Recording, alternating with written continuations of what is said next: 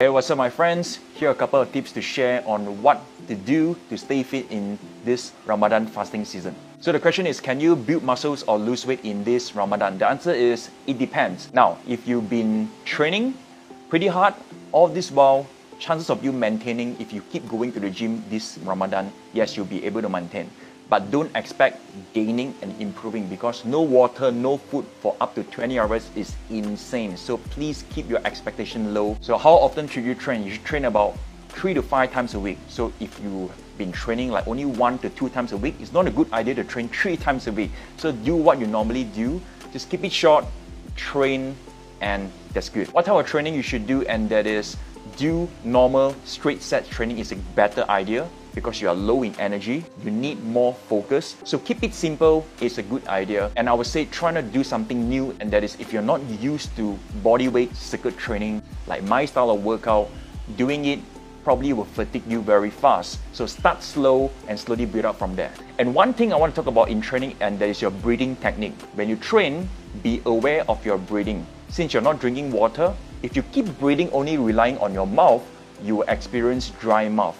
So try to breathe from your nose, inhale from your nose, and exhale from your mouth. This will reduce the chances of dry mouth, especially those of you who train at the time before fasting where no access to water. So when is the best time to train? Basically, training right before breaking fast is a good idea, because right after you train, you can have your water, you'll feel good.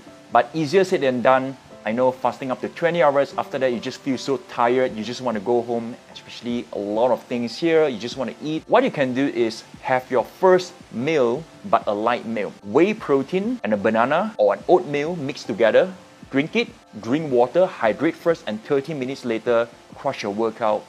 It's all good. And after that, only have your big solid meal. So one thing is, I strongly recommend you not to have a big solid meal before you train, because if you eat too much, chances are you won't be able to work out after that. You need to wait for 3 hours, and after that probably it's like going to be evening, it's going to be late, and it won't happen. So keep it light, because big meal will push more blood to the stomach to digest the food. And even if you made it to the gym, you'll feel tired, you'll feel uncomfortable, or maybe if you're not going to the gym, you are running, the food is in your stomach, and keeping it light is a better option. And what food you should focus on is protein. Get a lot of protein, because this is where your body needs to recover and repair, and protein lasts longer in your system. You'll feel full longer. One thing you shouldn't reduce or cut, and that is your carbohydrate. You probably know 70% of water are stored in human body.